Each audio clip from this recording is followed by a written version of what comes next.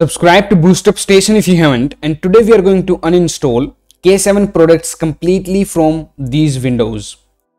It works for all of the K7 products. We have 4 of them, and it also works for both password protected and unprotected antivirus.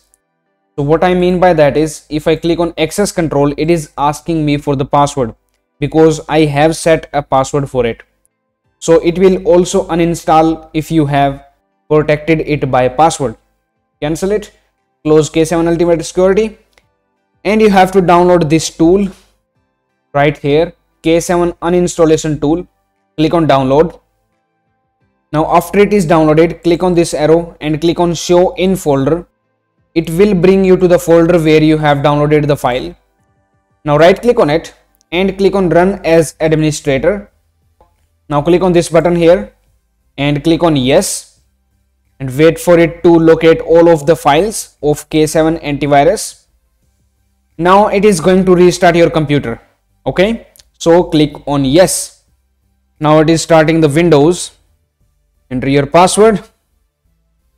Now press Windows plus R hotkey in the keyboard, and here you have to type temp and press enter. Now Control plus A in the keyboard to select all of the files. Press Shift plus Delete in the keyboard and click on yes. These are just the temporary files. It won't harm your system, and click on cancel now. Close it.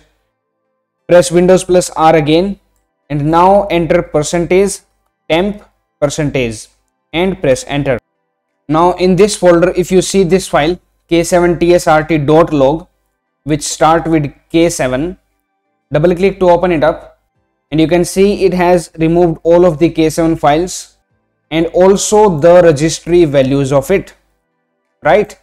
Close it, and now again Control A to select all of the files, Shift plus Delete and click on yes. And now we have successfully removed K7 with all of its traces. So please subscribe to BoostUpStation, and that's it for now.